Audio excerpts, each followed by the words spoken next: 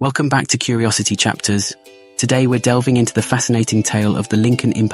Legend has it that this mischievous creature has been causing chaos for centuries in the historic city of Lincoln in England. So sit back, relax, and let's uncover the mystery behind the Lincoln Imp. Our story begins in the grand Lincoln Cathedral, a magnificent symbol of medieval architecture. Nestled within its walls lies the infamous Lincoln Imp, a stone figure said to have been brought to life by the devil himself. According to local folklore, the imp was sent to wreak havoc upon the cathedral and its inhabitants. The tale goes that the imp's mischief knew no bounds, from causing disruptions during church services to playing pranks on unsuspecting visitors. The Lincoln Imp kept the cathedral bustling with excitement, but his antics did not go unnoticed, as the clergy grew tired of his troublesome ways.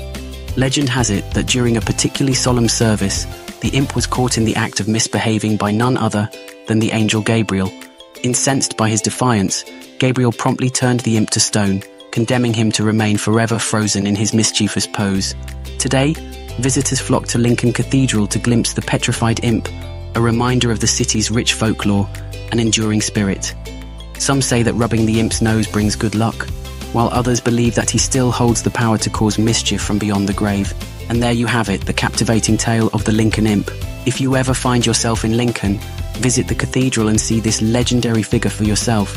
Don't forget to like, subscribe, and hit the bell icon to stay updated on more intriguing stories from Curiosity Chapters. As always, feel free to leave a comment below, sharing your thoughts and any stories you'd like us to explore next. Until next time, stay curious.